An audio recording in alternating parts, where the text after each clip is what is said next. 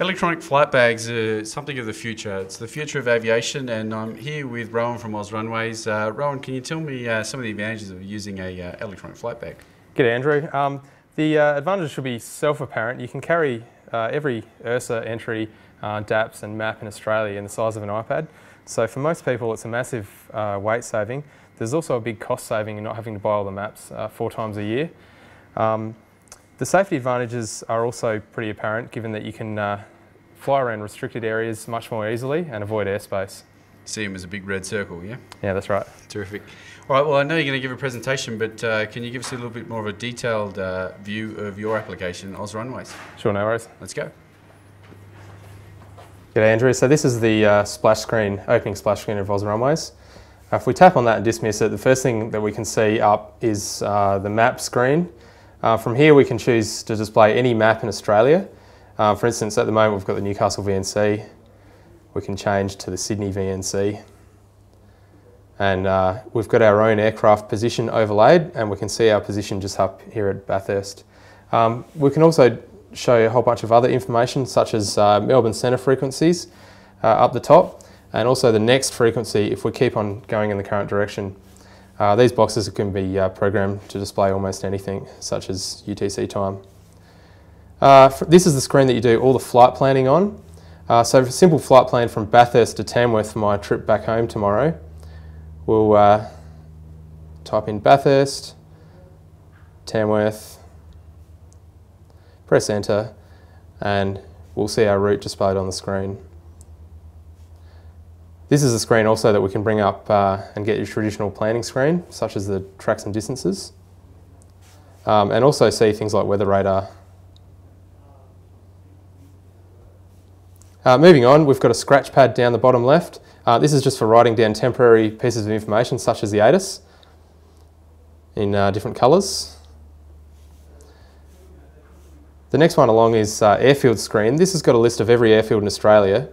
And we can scroll up and down, or we can search for items in the search box. If we search for Bathurst, a list comes up and we'll choose the Bathurst aerodrome chart. You can see also from this screen, all the DAPs have been geo-referenced, so we can see our position pulsating in red, roughly in the clubhouse here. Most of the airports in Australia have been geo-referenced. That's a work in progress. We're about 90% of the way through. From this screen here, we've got all the other parts of URSA. The most useful feature of this is searching for restricted areas. So if we type in Romeo 519 or 520, it'll jump straight to the page the restricted area is on, and we can see what it is. Also included is the full AIP, all 700 or 800 pages. And from here we can jump straight to any index, such as on route 1.5 if you're an IFR pilot. This AIP is actually updated regularly, automatically? Yes, every piece of information in the app's updated quarterly, except for maps, which are updated every 6 months. And it always displays the most in-date information. It doesn't let you view any out-of-date information. Okay, Rowan, so if we're going to fly from Bathurst here out to Orange and then to your hometown of Tamworth, could you give us a quick example of how you would plan that? Okay, no worries. First of all, we'd bring up the appropriate map. So from the map screen, we'll choose Newcastle VNC, which covers Bathurst, Orange and Tamworth up here. I'd use, to start with, Quick Plan from the Plan button. Type in Bathurst, space, Tamworth, and press return. This will come up with a straight line between Bathurst and Tamworth, but if we want to add Orange in between, what I'll do is just tap on the line and drag an intermediate point over to Orange. Choose Orange from the list and insert into plan. That's fantastic. All right, terrific. And can we see that in the traditional flight plan? No worries, there's a quick button up the top left that'll get us to that.